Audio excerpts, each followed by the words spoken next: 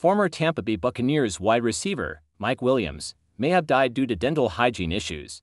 According to a cause of death report filed by the Hillsborough County Medical Examiner, the report states that Williams' death was caused by various factors related to his overall health, but does not directly attribute it to a head injury.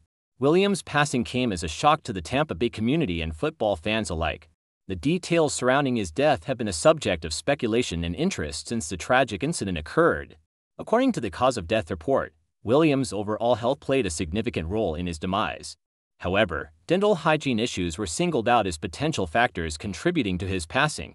The report emphasized that while an injury to his head was not identified as the primary cause, it may have played a role in his unfortunate outcome.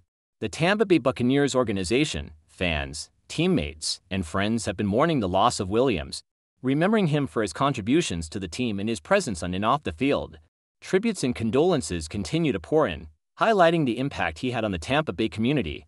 As news of Williams' possible cause of death spreads, it serves as a reminder of the importance of maintaining good dental hygiene and overall health. Regular dental checkups and proper oral care are crucial in preventing potential health complications that could rise from neglecting oral health.